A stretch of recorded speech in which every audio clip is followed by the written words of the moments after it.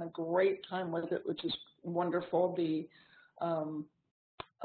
reviews on Amazon have been great. Thank you for those. Thank you to everyone who's written 5 out of 5 reviews. It's turned out to be a real page turner.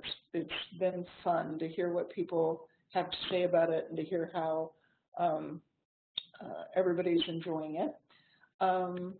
The other thing I want to start with is to remind you about the website practitioner list. We found out a few weeks ago that the website developers were sent the wrong practitioner list 2 years ago when the new website was set up. I just don't even want to talk about it, but Kevin discovered the problem. He's been updating the list and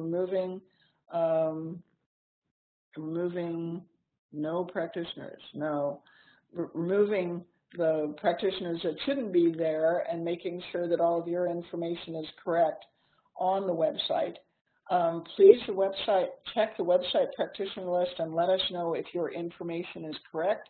If we do not have your email address, we're going to be contacting you. Somebody's going to call you and make sure that we have your email address, because that's the only way we communicate with folks these days.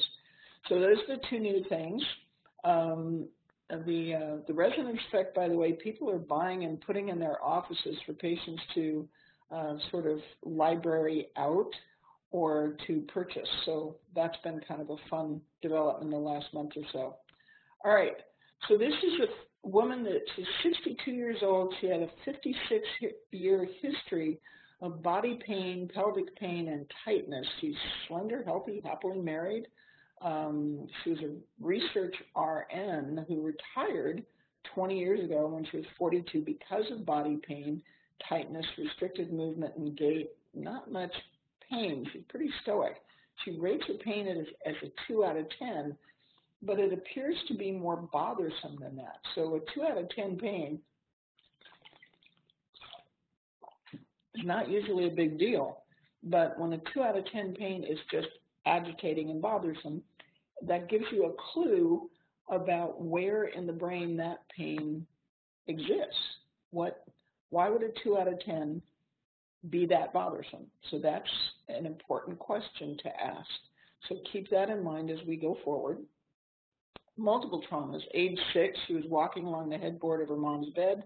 She fell straddling it, so the headboard struck her pubic bone and ischium, bruising and pain with urination, so that you know she bruised her vulva and adhered that area. The patient described this accident in detail as if it was recent, which suggests that it has an active place in the patient's amygdala and the midbrain. At the age of 7, she had a surgery at age 7 to flip her sternum. She was born with pectus excavatum, which is a sternum that instead of is being flat or bulging out, has a V inward, and there used to be a concern that would end up compromising respiratory or cardiac function. They do not do this surgery anymore as far as I know. But anyway, age 7, she had that surgery to flip her sternum. That left her with a scar. At the age 10 or 12, she fell off a toboggan, slid down the hill on her butt. Didn't fall off the toboggan, but just her butt dragging on the ground. Age 13, on a teeter-totter, a person jumped off, dropped her to the ground, unable to walk for about an hour, which suggests that she had a spinal cord shock. She had an auto accident at age 19 where the car was totaled. Around early 20s, this one's amazing, she had a boating accident where she flew out of one boat into another boat. So her boat hit something or stopped, and she was catapulted out of that boat into another boat, landed on the back of her head, we think. She was unconscious for some minutes, so she had a head injury, early 20s. Age 27, she had cosmetic surgery to place, I think it's silicone, it's some sort of implant over the pectus excavatum scar. So she had that scar resected. She had the ditch in her chest modified with this plastic or silicone implant. Her breast development, she's very slender. Breast development was not keeping up with the pectus implant, so they added breast implant. She's not sensitive to the silicone. They haven't leaked or ruptured, so she's been pretty lucky that way. Mid-40s, she took a yoga class, did a half lotus for 20 minutes, and had to use a walker for 2 weeks. That's like not normal, right? So half lotus is sort of a kind of cross your legs kind of thing, but you just cross one leg. And then she had such leg and pelvis pain that she couldn't walk for 2 weeks. And then she did a weights class to get in shape after. And after the third session with a leg press, something snapped in her hips, and she had to use a walker for another 2 weeks.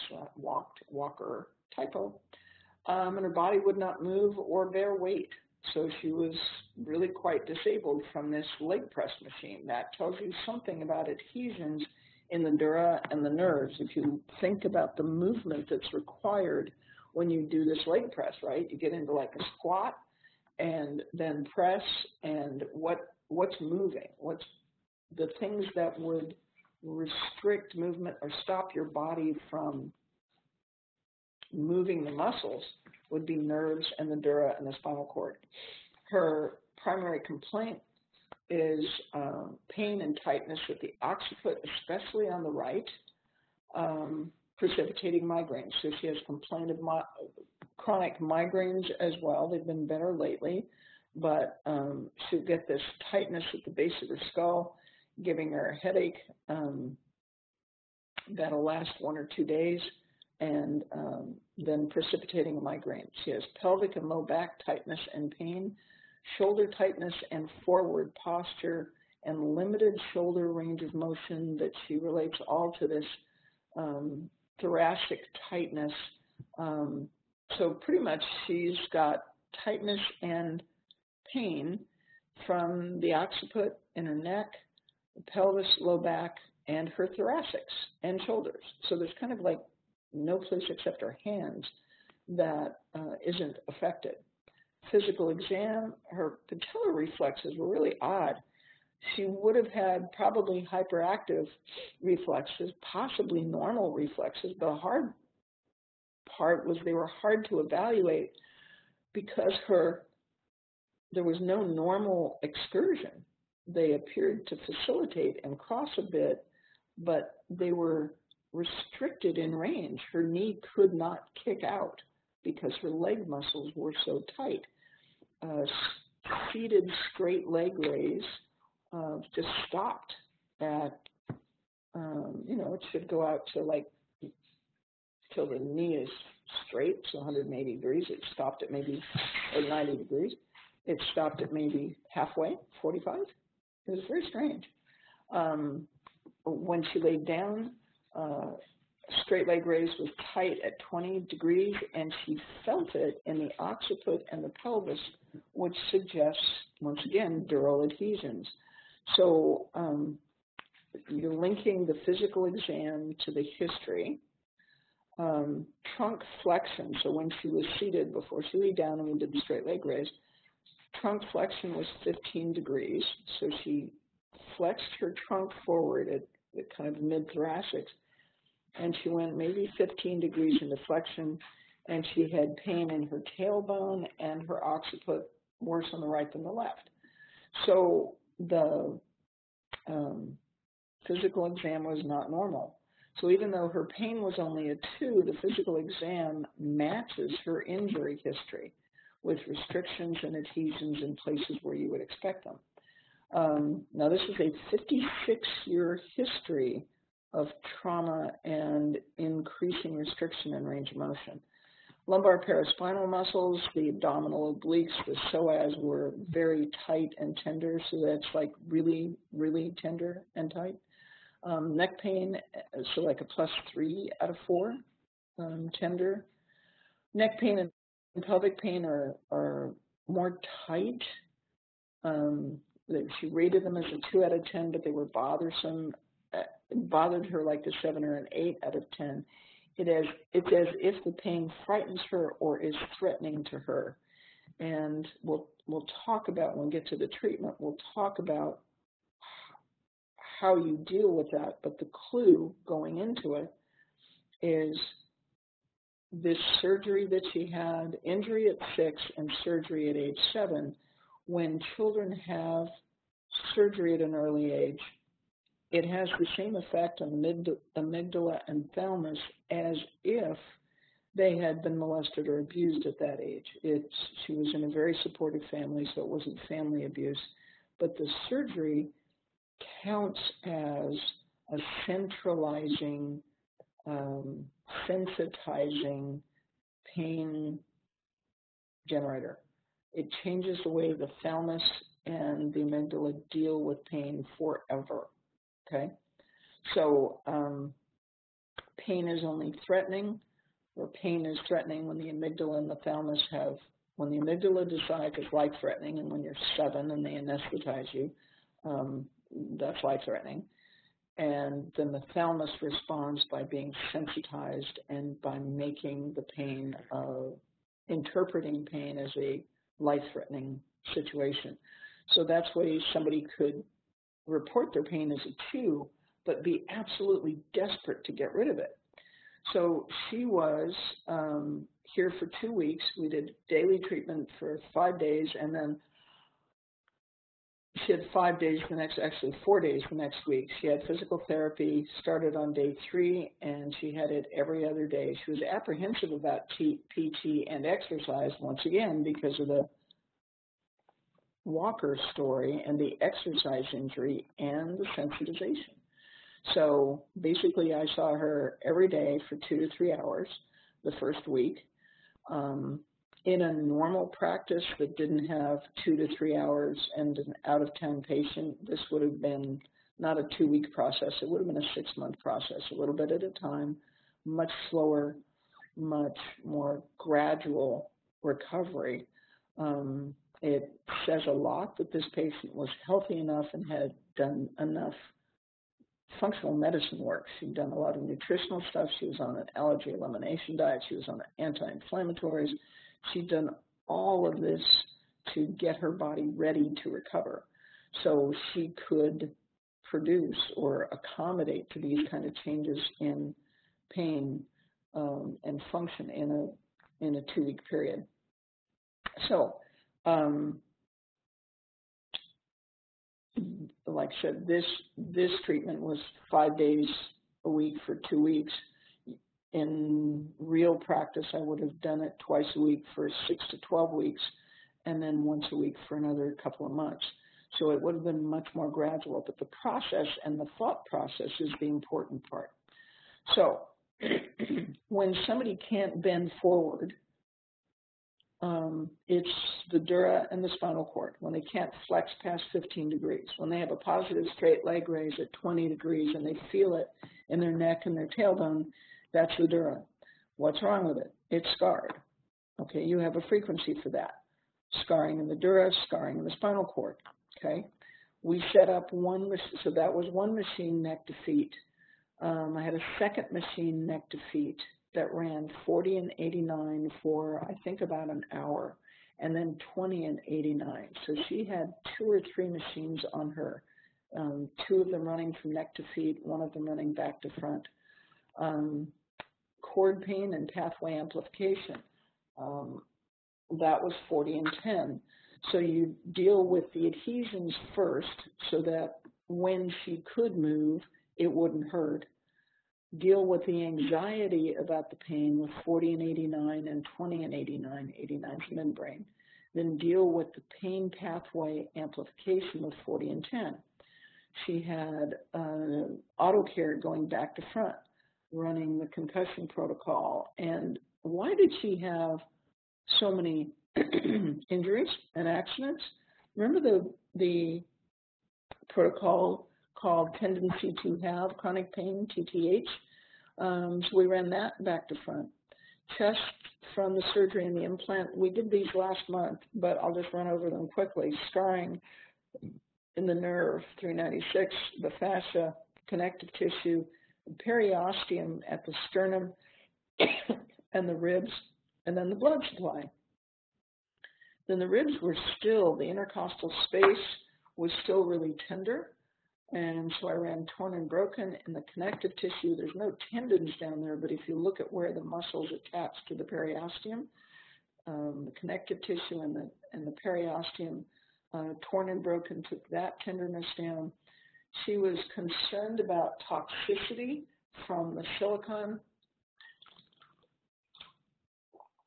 And since patients will often tell you what's wrong with them, I ran 57, 900, 920, mostly I think in the fascia, but I think it was the fascia. Periosteum I tried, it didn't do much. Mostly it was just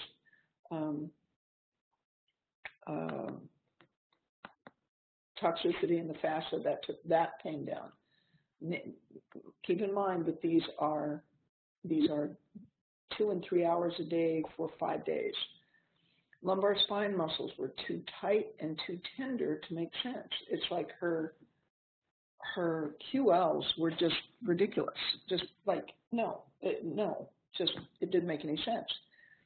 Could barely touch them. They were incredibly tight. The only thing that does that is the ureter.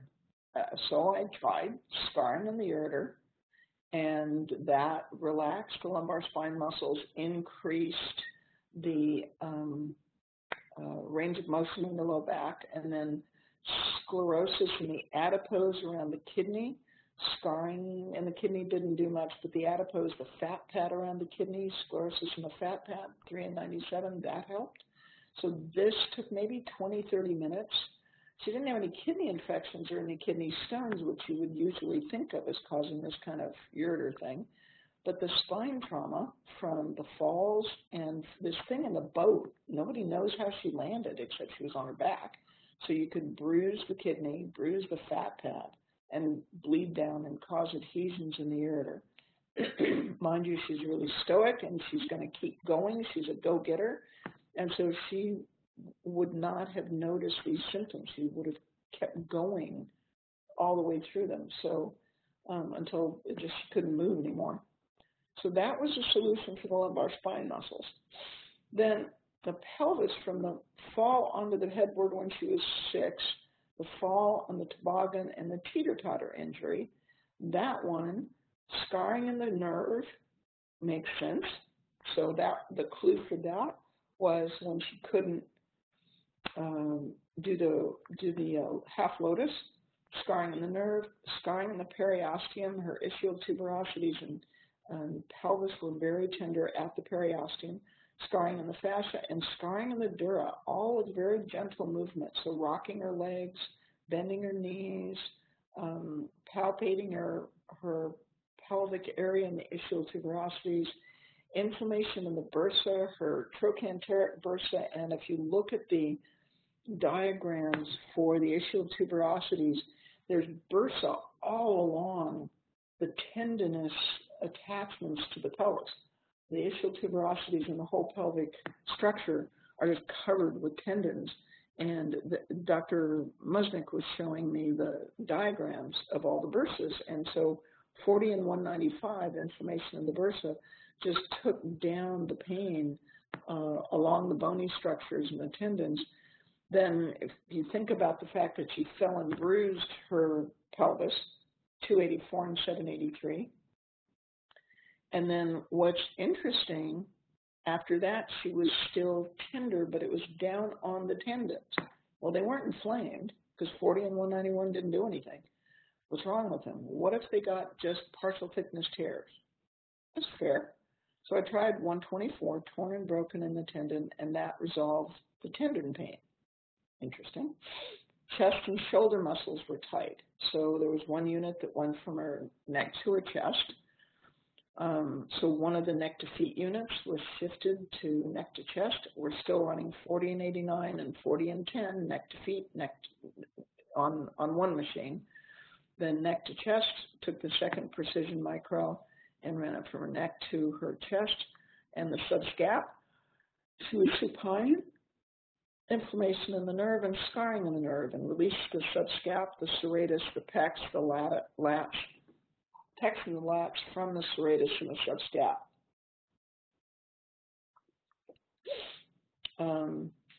She was incredibly sensitive to the tightness, and it frightened her. So 40 and 92 and 40 and 89. Incredibly sensitive. So the tenderness was a problem for her. And how do you tone down the sensory cortex? Why is it so jacked up? Well, could have been from the early childhood trauma. So I did 40 and 92, and that took down the hypersensitivity. 92 is the sensory cortex. 40 and 89 is the thalamus. So the symptoms that make treating this is easy. The only thing that is tricky is thinking about the fact that you have a tool that allows you to treat it, So 40 and 89 takes down the sensitization, 40 and the sensory cortex takes down the sensitivity, and then moving her hip and pelvis passively, much less actively, she didn't know how to do that. So after we released the adhesions between the nerve and the fascia, then we could move this thing, but you couldn't activate it. So we did 81 and 84, increased secretions in the cerebellum with eccentric hip flexion, abduction, and external rotation. So got her to do slightly resisted and eccentric hip flexion, abduction, external rotation, and that normalized her ability to activate the hip muscles and to stop being afraid of them. So 40 and 89 and 40 and 92 took care of the sensitivity and the fear. 81 and 84 increased secretions in the cerebellum, got her muscles reconnected with the cerebellum, okay? So then we went to her neck. I think the next visit, she had tight suboccipitals that created, so she had tight suboccipitals that created migraine. Her scalp was tender to touch. Contacts we put at her neck and her chest. So I ran 40 and 94 to loosen the upper trap. Ran the concussion protocol on the unit that was back to front across her abdomen. Ran 40 and 10 and 40 and 396, neck to chest, right? And then 124 and 100 at the suboccipitals because she had that suboccipital really tight rectus capitis posterior minor issue.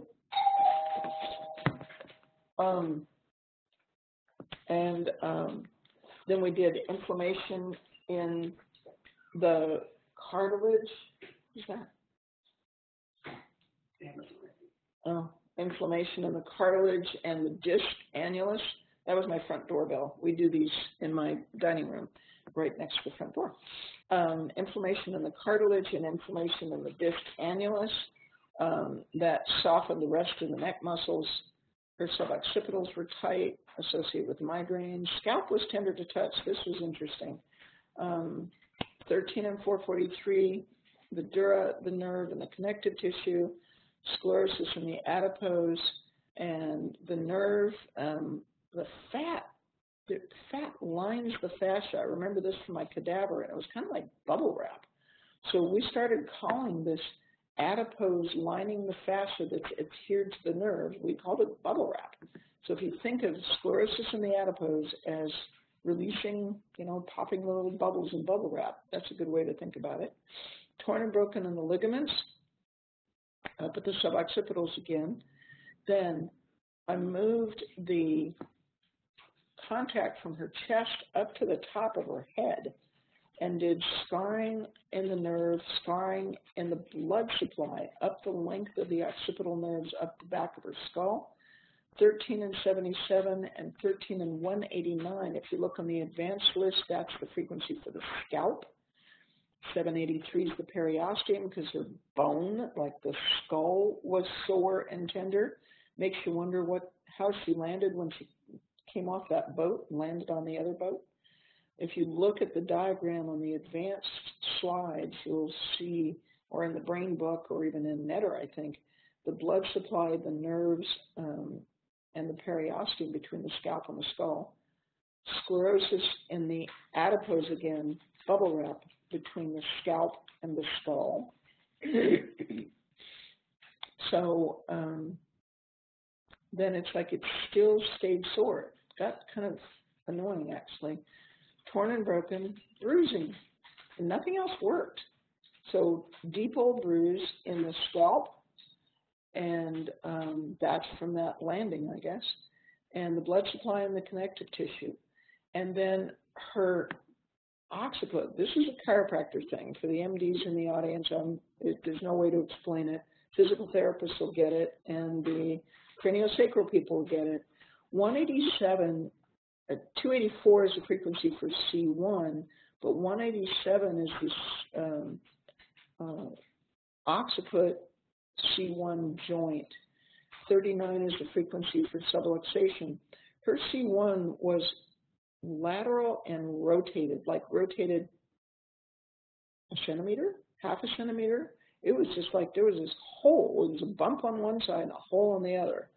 So subluxation at 187, the COC1 joint, and C1 just sort of slid back down where it belonged. That was probably the most amazing 30 minutes, this top part of this slide, most amazing 30 minutes of I've done probably in years. So then she said, okay, the next visit, there's a spot on the end of my coccyx that's tender to touch. It's right here. Now, at this point, she wasn't hysterical about it anymore. It was just a piece of information. Since we're fixing everything, can we fix this thing? So the spot on the end of the coccyx, I usually think of, oh, it's the periosteum on the end of that little teeny piece of bone. Well, I did 40 and 124 with the periosteum and didn't do anything. So if you look at Netter, and I'm sitting there with Netter open on the table next to her, the other thing that is true about the coccyx and the tailbone is ligaments. It is bone and ligaments. There's some tendons connected to it, but it's mostly ligaments. So I did torn and broken in the ligaments, and that started to bring the pain down. So that was pretty amazing. That ran, what, maybe 15, 20 minutes. When that stopped changing, if you're going to smack your coccyx on the headboard and you get a bruise, 284 and 100, that did something. But then this idea occurred to me. Remember the lady that talked about the my uterus hadn't recovered, and the thing that finally made her pelvic floor muscles relax was the frequency to remove the fact of trauma from her uterus, and that allowed all the pelvic floor muscles to relax. Well, that sort of popped into my head. It's like, well, what if the ligaments were just traumatized? So I ran 294 and 100, trauma in the ligaments, trauma in the periosteum, and the look on her face and the change in her body, she could feel that all over her pelvis and her low back. It was amazing, totally surprising. Didn't expect it to do that, but it seemed worth a try. Inflammation in the ligaments, all of this was really profound in her tailbone and coccyx. Sore spot went away when we finally finished up, when we did 284, deep old bruise, and then 124 with the blood vessels. I tried treating the periosteum, but didn't do anything. Okay, so now this was second to the last day. She still had a complaint of point tenderness in the pubic area, the ischial tuberosity area, and she put her fingers just kind of lateral to her vulva on her ischium and said, it's sore right here. So we put contacts at the low back and upper thigh and did scarring in the periosteum, the fascia, and the nerve, minimal change. Inflammation in the periosteum, minimal change. 284 in the periosteum was actually pretty good. That was nifty. But then 294, remove the fact of trauma from the periosteum, 783, and the cartilage at the pubic symphysis, and I think actually 195. So you can add 195 to that 157. Okay, so last visit, second to the last visit, we had the contacts in her thoracic spine and her chest to finish up with that. Scarring in the nerve, scarring in the connective tissue, scarring in the periosteum, and she'd had it for 56 years. or actually, 56 years. So that was reasonable that would need retreating. But then the tendinous attachments at the intercostal spaces responded to torn and broken in the tendons, torn and broken in the periosteum. And then her next complaint was she had trigger points in the right glute medius. So did torn and broken in the nerves, the blood supply, the connective tissue, the tendons, and the periosteum, and then scarring in all of those things. So it's possible for something to be strained and scarred at the same time. The process of the injury, you do enough to scar it. And sclerosis in the adipose. And then all of a sudden, things just sort of fell into place. The thoracic spine pain, that was my dog shaking his head from getting petted. The thoracic spine pain was lateral to the spine on the right-hand side. The glute medius trigger points were just off the midline. Basically, all of the pain she described, all of the pain she described in this treatment session followed the bladder meridian. I got this book by McMakin. It's a great trigger point chart, really easy for non-acupuncturists to follow. And all of it, her fingers traced the bladder meridian. Okay, so if you land on your crotch at a tender age, you're going to crash the bladder meridian and really traumatize it. So I did trauma to the bladder, so the meridians respond to the frequency for the organ associated with that meridian. So trauma to the bladder, reboot the bladder meridian, and 970 in the bladder meridian, and that was it. And at the end of the session, she was pain-free with full range of motion. Final visit, a hot spot in the middle of the glute from a fall on a chair that was 7 years ago, scarring in the nerve. And then it's like where she complained of the butt pain was actually more related to her SI joint. So I did 284 from deep old bruise in her butt, 783 the periosteum, and 100 the ligaments. And then if it's your SI joint, you have to consider torn and broken in the connective tissue and the ligaments. The second machine was neck and shoulder, torn and broken, and inflammation. Torn and broken and inflammation in the tendon, the connective tissue, the ligaments, and the periosteum. So that was kind of like the finishing touch, just sort of brushing things up. Outcome at the end of this, 56 years of pain, no pain at the end, pain-free, not even a tube, nothing bothered her, completely loose and free, nothing was tight. I did adjust with an activator her pubic bone on her SI joints, maybe one rib. So that's kind of a chiropractor thing.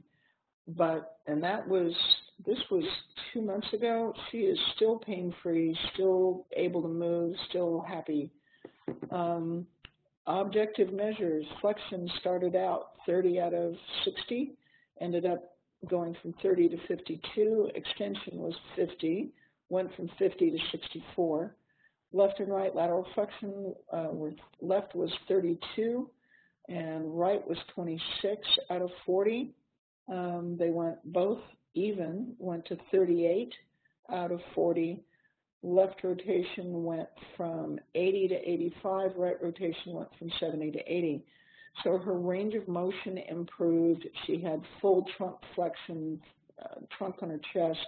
Straight leg raise was 80 degrees. She was still a little bit stiff in her hamstrings, but reflexes were normal. Her physical exam was completely normal at the end, and she was moving and dancing and happy and not scared and no pain. It was quite an extraordinary thing, but the sequence I want you to think about are the history and the trauma, the symptoms, and how to address them, how to get her to be not afraid of her body, how to release the adhesions. When is pain not from adhesions? Maybe sometimes it's from being torn and broken. If you have a chance, go back over the slides. I can send them to you, or Kevin can send them to you. and it just takes time to plunk through them. This next case, we only have about 15, 20 minutes to do it, and this is the longest part of this is the history. So this lady came in with 6 pages, more or less single-spaced, of a medical history, 5 pages, medical history that went back to when she was a child. She's 38 years old, basically healthy.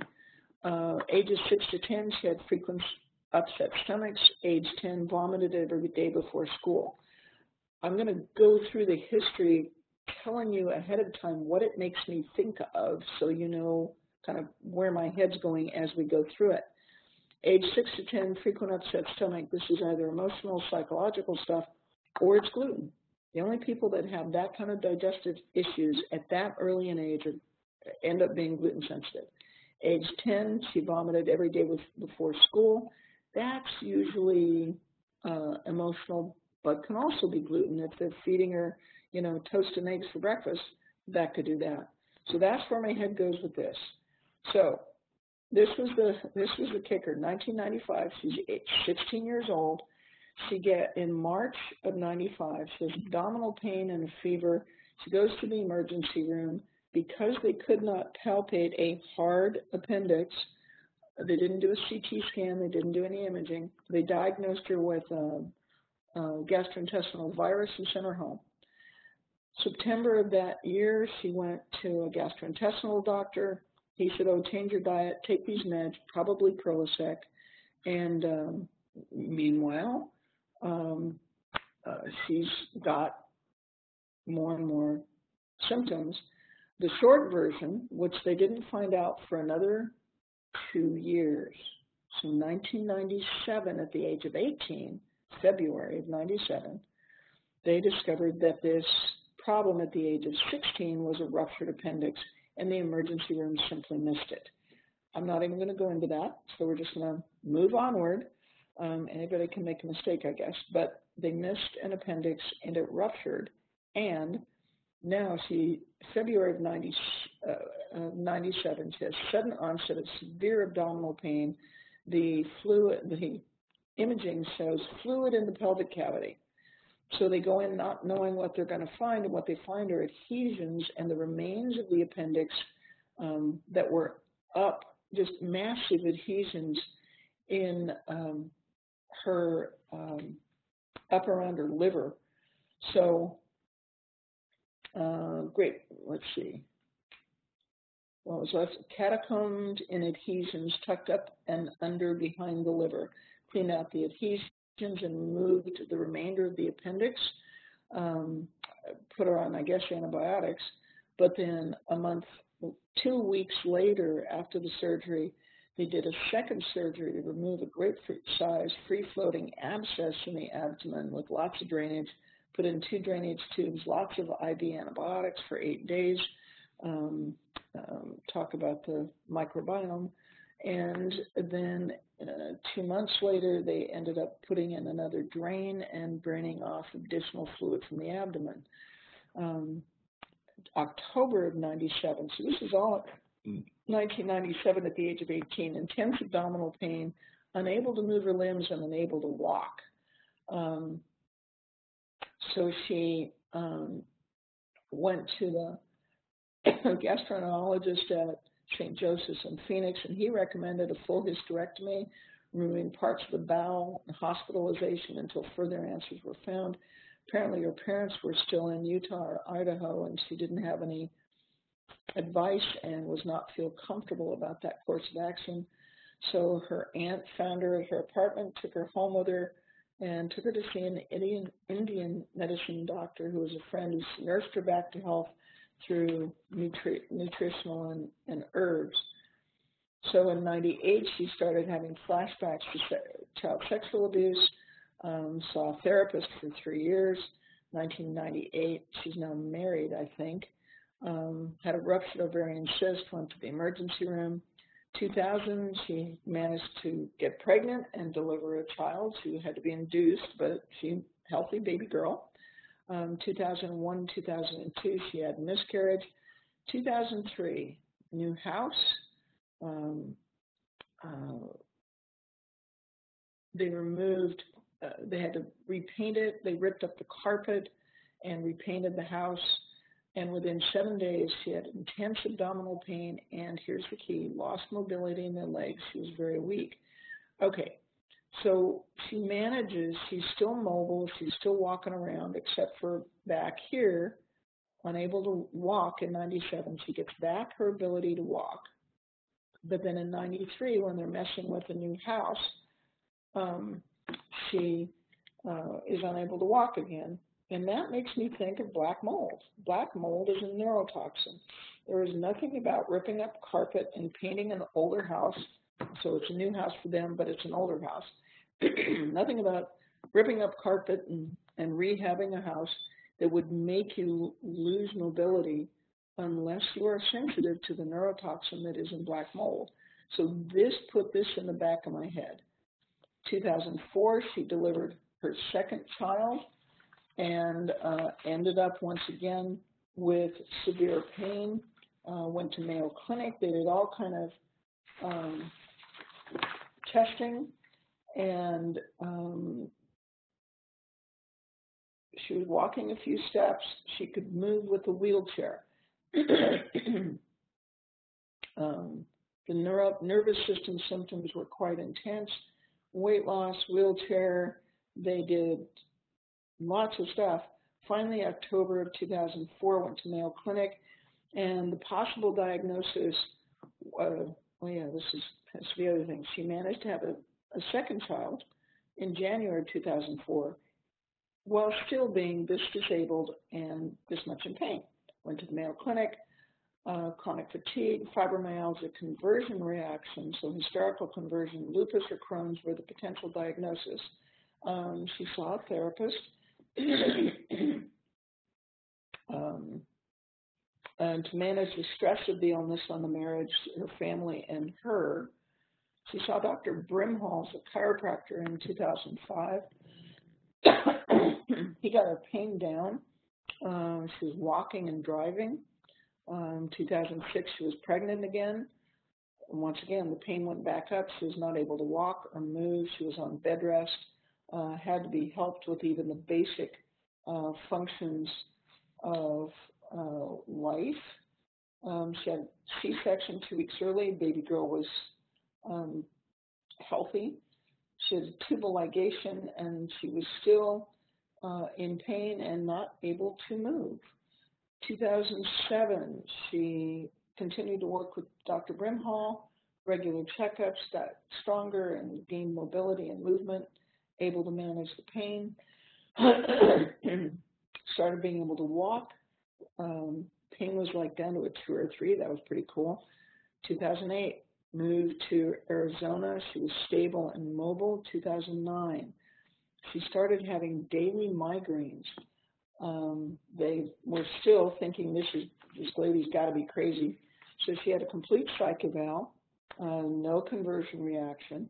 But what they did find out was that the ultrasound or the scans of her eyes and a spinal tap showed that she had high pressure in the brain.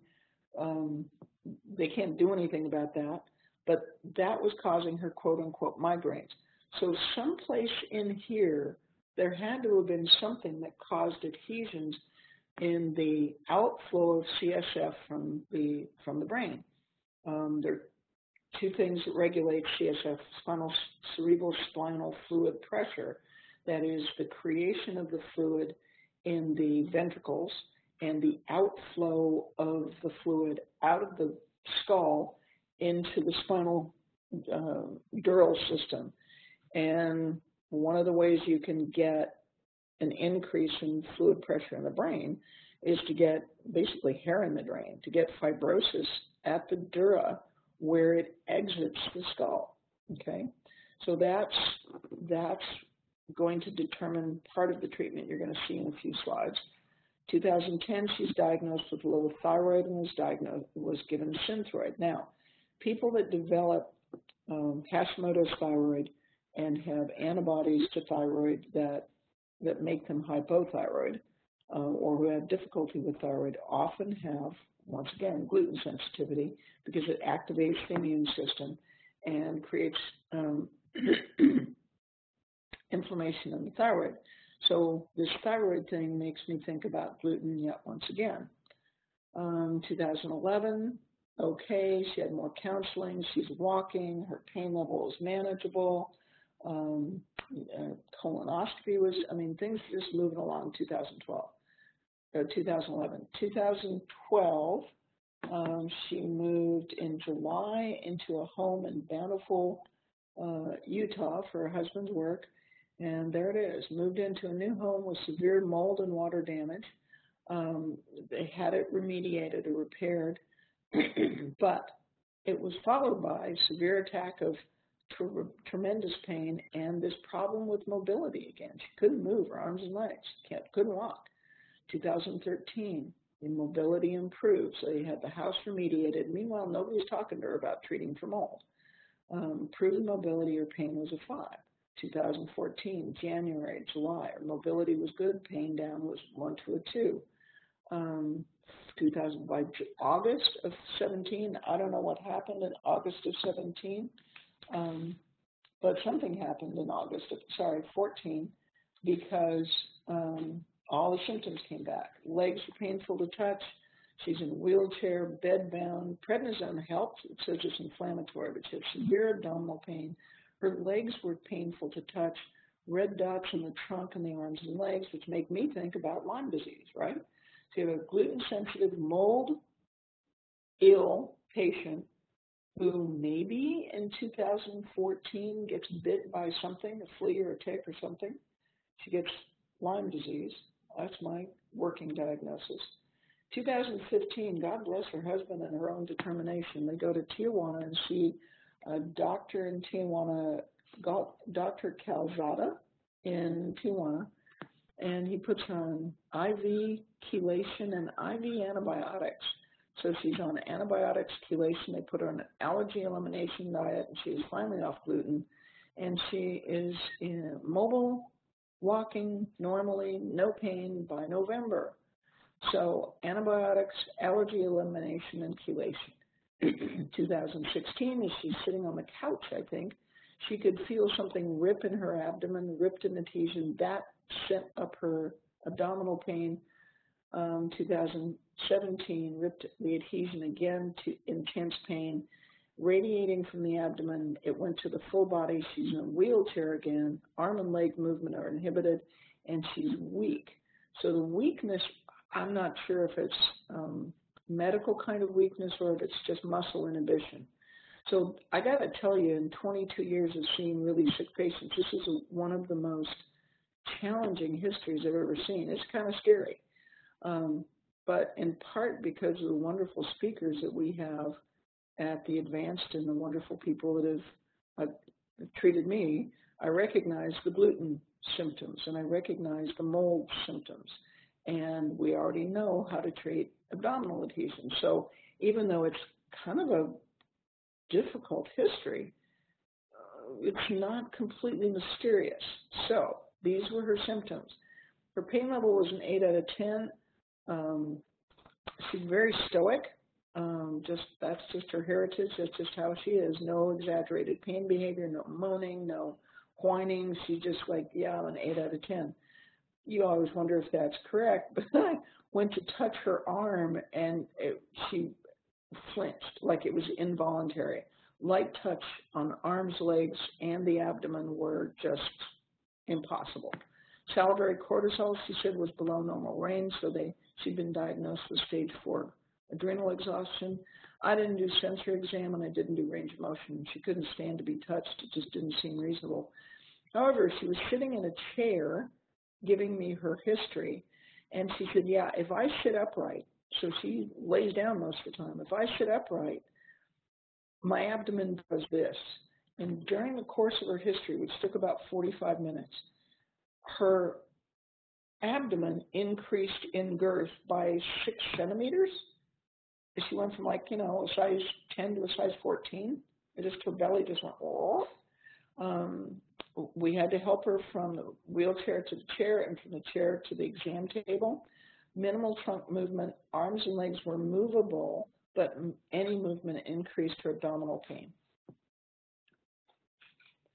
So treatment, this is the fun part. So we've got, what, 2 or 3 more slides.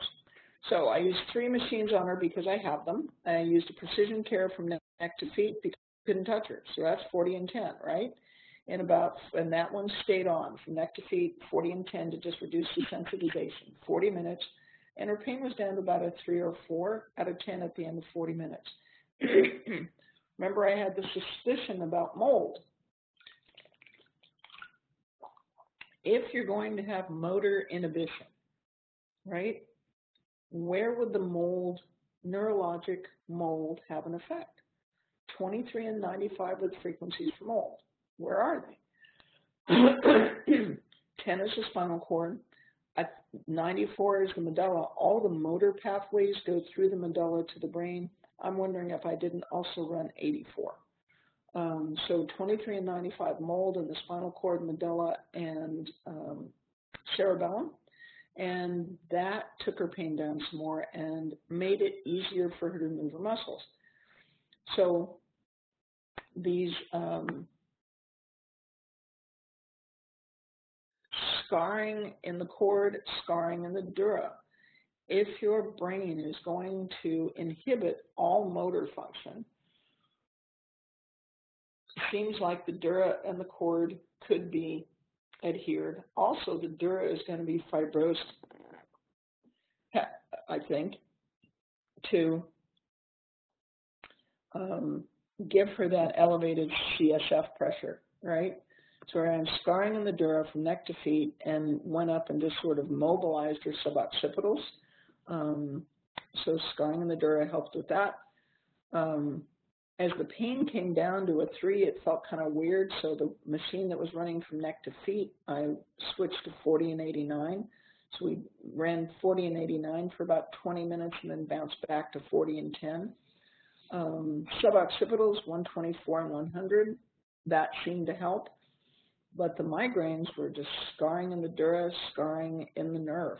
And the increased CSF pressure, obviously we don't have a remeasurement of the CSF pressure.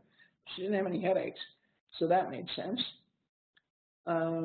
Second machine was an AutoCare that was on her back and her abdomen. Obviously, I ran the concussion protocol. This is the first time she's been treated with FSM. And she found me because her brother is an osteopath, and Amazon told him he might like the resonance effect when he bought, I think it was Jerry Tennant's book. And people that bought this book also bought the resonance effect. He bought it, read it, called me. She was going to be in Portland on that week. He called me Monday. She was going to be there Thursday. I didn't have patients Thursday, so I saw her basically all Thursday afternoon. So I ran the concussion protocol. And then the GI bloating, okay? What makes you bloat? Carbon dioxide, right? Gas makes you bloat. It's the only thing that's going to take your bloating up in 30 minutes is gas, okay? What produces gas in your abdomen? Well, bacteria. What are they doing that makes them produce CO2, gas? Well, they're fermenting things, right? Well, we have a frequency for fermentative toxin, 9740. And I just had an AutoCare on her back and her abdomen. So I went to the GI program on the AutoCare, small intestine, and the AutoCare has a manual mode. So I went GI, small intestine, fast forwarded it till it got to fermentative toxin, 9740.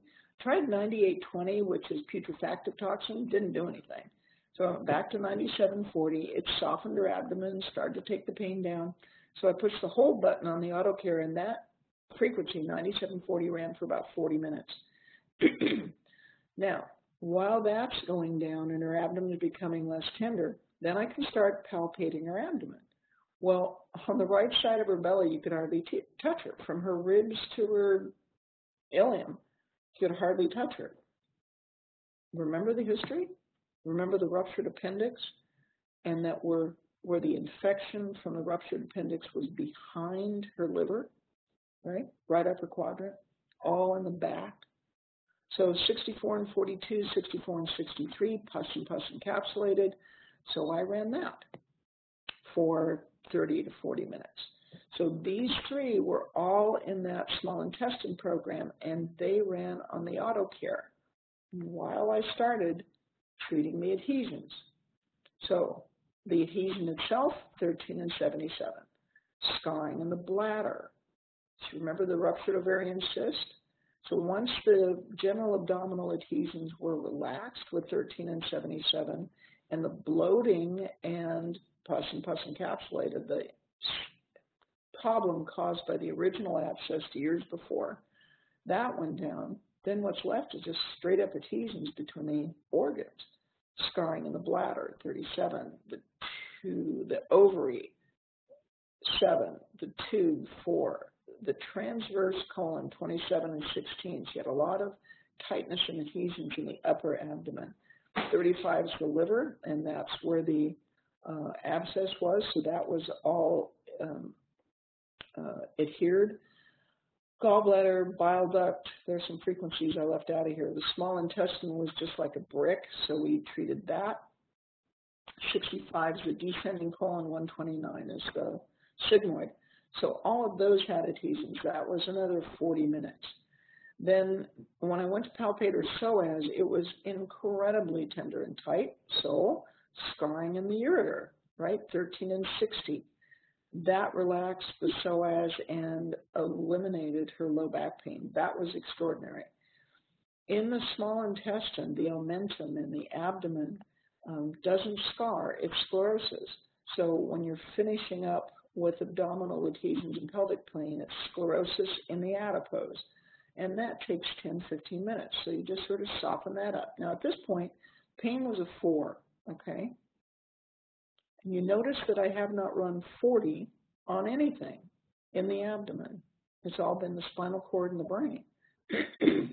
So once the pain was down to a 4, once 97, 40, and 64 and 42 and 64 and 63, pus encapsulated, finished doing their thing, I ran 40 and 116, and she started giggling. It was hilarious. It was just like she got all warm and her pain dropped to a 2. It was fun. And then the ruptured ovarian cyst, and then all of the surgeries and the bleeding, and she's had 2 C-sections, around 284 and 62. At the end of it, the pain was about a 2 or a 3, and it felt weird, obviously. Now, I still had a unit that was running from neck to feet, and I switched that one to 40 and 89 at the end until it just sort of stopped feeling confusing to have the pain gone. We got her up, treated scarring in the dura a little bit more, made sure she could flex her body and flex her hips to where the dura is attached to the sacrum. That took about 10, 15 minutes, and we got up and had her do the drum major re-engram walking, where you do toe first and then heel, toe, heel. That took about 20 minutes, but she finally figured out how to walk again. This is a woman that hasn't walked in, well, years, basically. She walked to the bathroom. Her daughter pushed her wheelchair. Pain levels 2. She was able to go pee, and it didn't hurt. We've been in touch. She is still okay 12 days later, 4 out of 10. Recommended that you do urine mold testing if you're not familiar with this. It's real-time labs, www.realtimelab.com. They will send you a kit. It has to be, you have to fill out the order form. It's $699 for the first one and $299 for subsequent ones. It's the best $700 you're ever going to spend if a patient has the symptoms that make you suspect mold.